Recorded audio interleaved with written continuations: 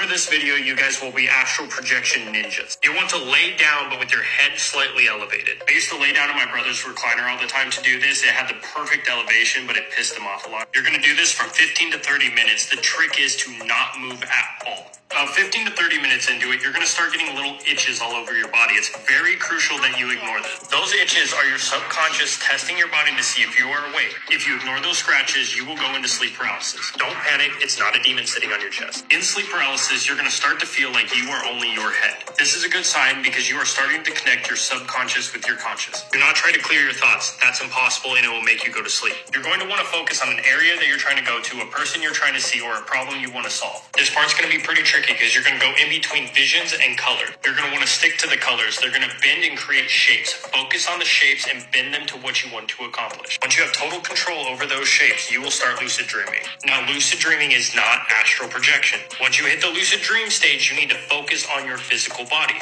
That's when you're going to want to pull with your chest as hard as possible and you will lift out of your body. You're going to be in the area that you fell asleep. Now, you may see shadow figures. Those are your attachments. Beat their ass and move forward. I know this video is a lot and I know I lost a lot of you, but you're in astral at this point.